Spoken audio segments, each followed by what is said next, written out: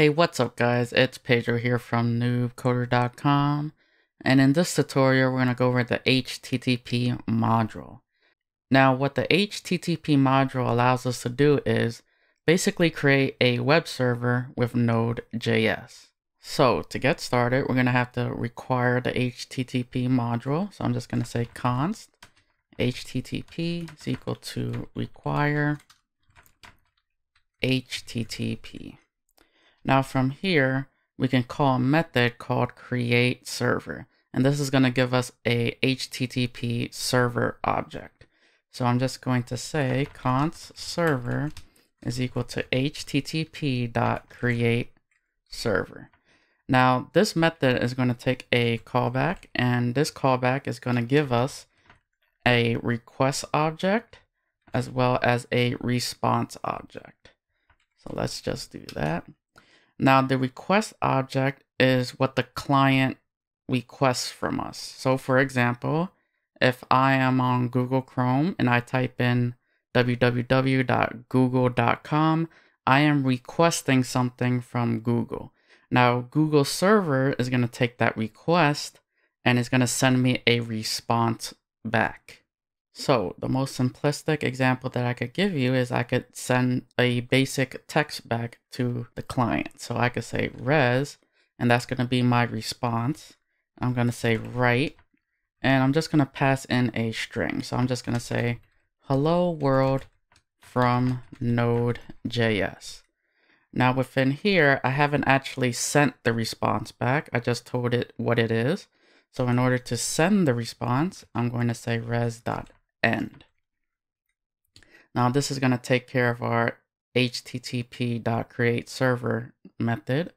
Now there's one more thing that we have to do to get this server up and running, and that's to tell Node.js what port that I want to listen for request at. So I'm just going to say server.listen, and we're going to listen on port 3000. So now if I was to save this and now go down here, type node app, you can see that our server is up and running. Now I'm going to go to Chrome,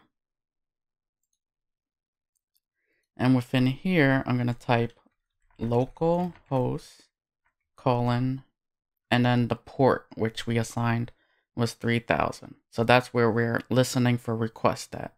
If I hit enter, you can see that we get a response back from the server, hello world from Node.js. So now from here, what we can do is actually listen to requests, different routes. So let's actually take a look at a property of the request object.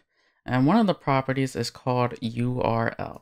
So instead of just saying hello world from Node.js, I only want to say hello world from Node.js if it is the root domain. So I'm just going to say request.url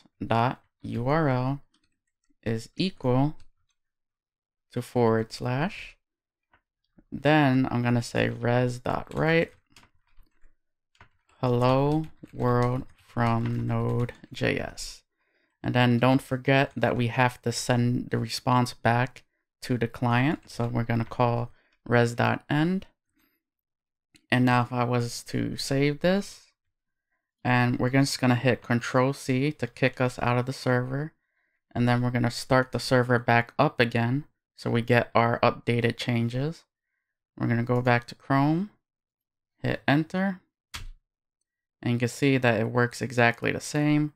If we were to add an else statement here, so let's say they are not using the root domain, I could say res.write using some other domain, and then we're going to send that out to the user. And let's actually Control-C this to stop the server. And before we start up the server, I have to save. So I'm just going to say Control-S to save. Node app. And now here, instead of localhost : 3000, I'm going to say localhost banana. And let's see what response we get. And the response we get back is using some other domain. Now this response is going to be for anything we type because we put it in the else block. So if I type that, I'm going to get the same response. And then if I go back and just have the /, you can see that we get the hello world from Node.js output.